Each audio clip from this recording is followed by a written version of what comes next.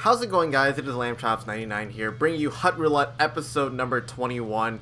And right now we are on a 6-game winning streak. And we are doing pretty well. I mean, so far I did the Hut Roulette trading block. Hopefully you guys send in trades for that. But right now the team is pretty much golden, to what I like at least. I mean, it's really performing very well. And any player from now on is going to be pretty high end that I'm going to put into the trade block. But basically, we are on a 6-game winning streak. We picked up Winchester. Who else do we pick up? We didn't pick up... Oh, we picked up Dan Girardi. That's it. But Winchester was definitely not a good pickup for last episode. But hopefully, we can get another good pickup for this episode. Well, if we win another one, we will be at 7 in a row. So we got to put that buy now minimum to 7K, hopefully. And yeah, so let's get right into a game. Oh my god, he gets a slapper from the point from Coburn. But we are down 1-0 very early in the game, which is not good at all. But he doesn't have a good team. I mean, Bronson and Jamie Benn on his first line, and he just gets a slapper. That was a bad defending, but this is the international ice. It feels a little bit different playing on because he's got a lot more room to actually do stuff. So I actually have to tighten up defensively and play a good game. Oh, but I get a goal right back. It is now 1-1. Hopefully I can get a couple more goals here. I just scored like right back to back almost, right after I ended that segment. But hopefully we can get a couple more goals here. Keep him out on the outside. There we go. We get a goal with Thomas Vanek. Oh, what a celebration right outside the blue line. But we just stuck it 5-hole. I didn't want to see the replay on that. I want to see how I scored that goal. Not sure if I got it 5-hole. But my guy just protected the puck and then just, yep, 5-hole. Just got Lennon to get off his post and then we shoved it 5-hole. But right now it's 2-1 now in the first. Hopefully we can get another one. Oh, we get another goal with Ryan Getzlaf, just snipes it top right.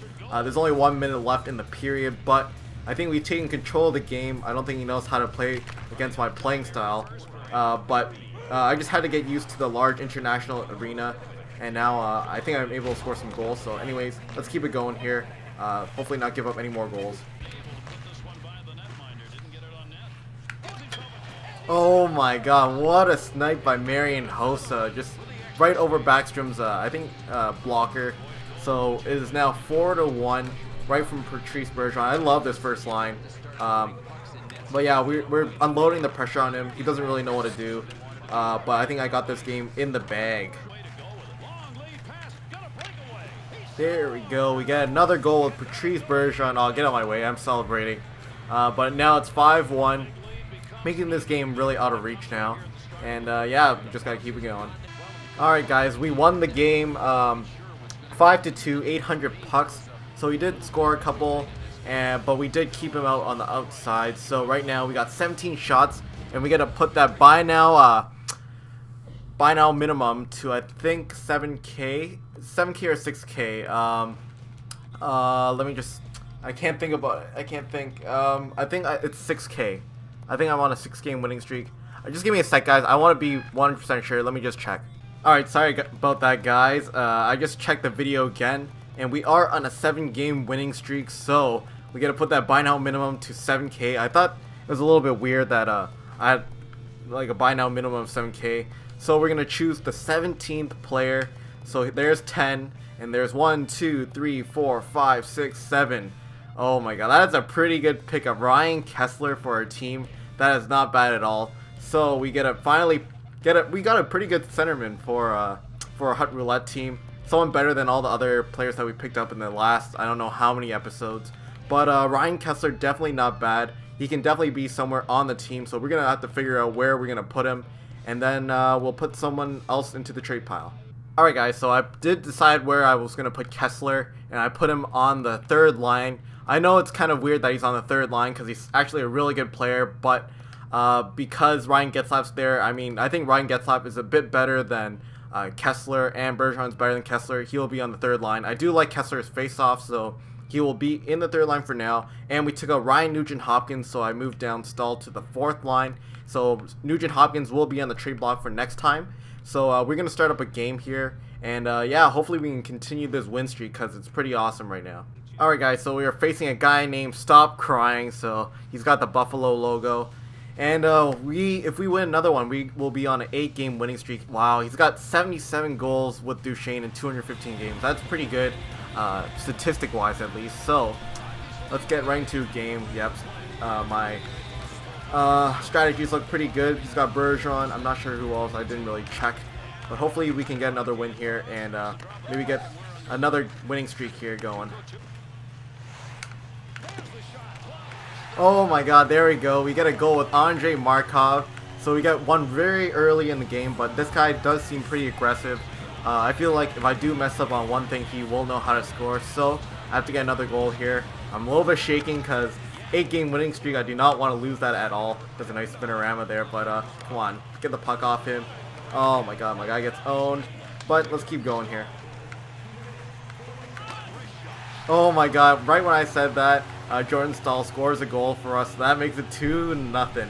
So he was a little bit aggressive with Myers, and unfortunately for him, I do score on those. I know how to score those. So it is now 2-0. Hopefully we can keep it up. There we go. We get a third goal with Henrik Sedin, and he does rage quit. Wow, that was a very quick game. But five shots, 3 goals. So this is our 8th consecutive win.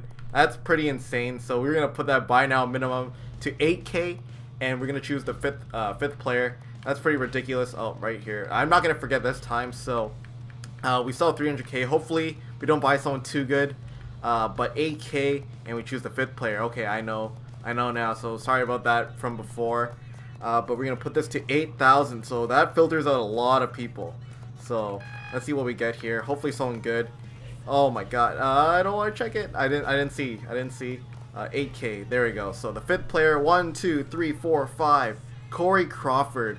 I already have, no, I actually don't have him yet. So let's see what's around it. So Marlowe, Daniel Sedin, Henrik Sedin, Rene. I was very close to a Rene. Schneider, Smith, Vanek, 2 Vaneks and a Giroux. That would be nice to pick up a Giroux, but we do pick up a Corey Crawford. Not bad at all.